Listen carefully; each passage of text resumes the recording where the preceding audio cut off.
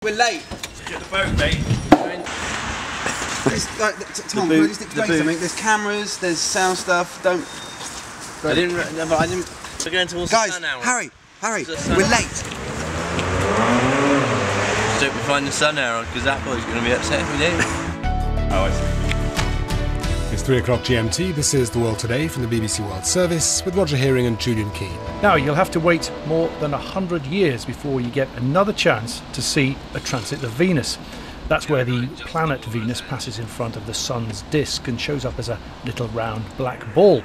Well, someone who was so keen not to miss this transit and not have to wait till 2117 is Daniel Owen, an amateur astronomer who jumped to his car and drove 24 hours from London to southern Italy so that clouds and rain wouldn't spoil his view. We are on our way to a little place called Viest on the east coast of Italy. It's been a week of miserable cloud and rain. No chance to observe anything at all, let alone the sun. If it's cloudy, I'll be pretty gutted. We've tried everything. I've looked at so many different weather forecasting websites, looking at places on the map which face east so that you get the sun rising. It was originally going to be the Alps. That then changed because there's huge thunderstorms all over south of France and going into the Alps. And then it was Poland. And then it was Poland. I was looking at Romania, so that you get the maximum out of this event.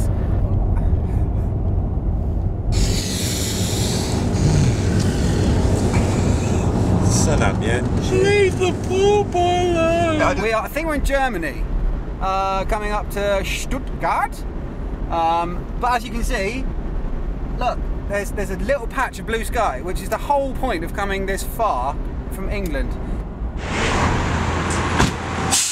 Venus is actually pretty much the same size as the Earth, and it's made of the same stuff. It's called the sister planet. I'm not going to crash, don't you worry. It's like Earth's twin. Well, I've never seen a transit, so this is the first time I would have seen anything like this.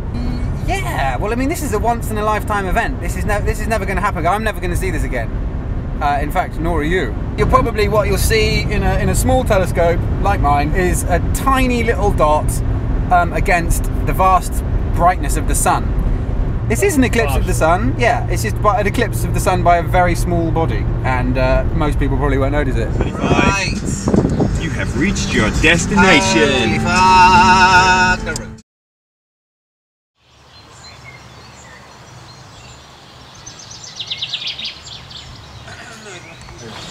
I've got to have some sleep at some point, otherwise I won't be able to see anything. Yeah, I'm excited as an extremely knackered person can be, but no, I'm very excited. Been looking at the weather forecast, it's looking very good.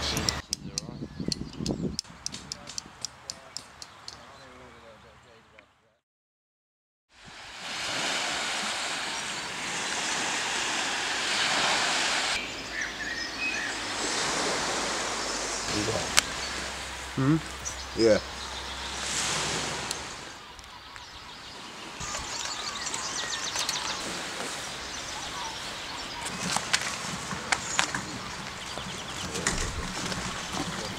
There it is. Look at that.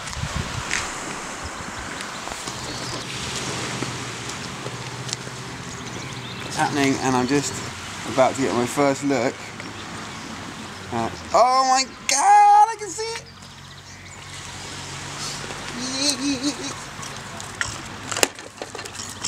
Where's that level, man?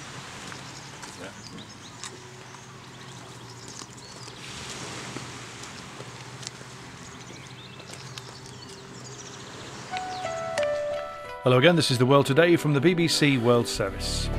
He jumped to his car and drove 24 hours from London to southern Italy so that clouds and rain wouldn't spoil his view. He joins us now. The big question, Daniel, did you get some good weather? Did you actually see it?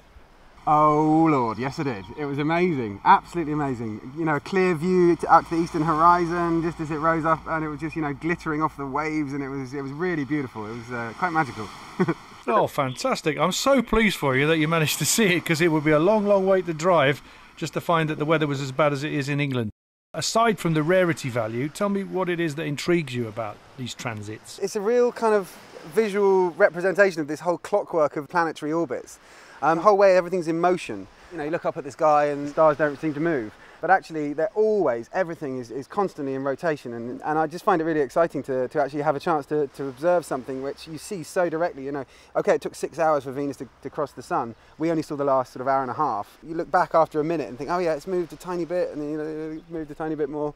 And you know, you get this sense of this huge body because it's the size of the Earth. It's like our twin planet, so they say. Well done, well done. I think you deserve a round of applause for a 24-hour drive just to see a little black dot go across the sun. That's brilliant. Thank you very much. Of course you can look at the most amazing pictures you can see online, and NASA have got, you know, probably hundreds of telescopes and cameras all pointing at the sun for that amazing little moment. But there's something, you know, very special about being able to just see it for yourself and know what you're looking at whilst you're seeing it. Yeah, this is right. Are you sure? Yeah, E31. It doesn't say A50 anymore. You told me I had to follow yeah, but then signs it goes to E31, doesn't it, Tom? For blends, remember? Mannheim straight on though. No, that's right.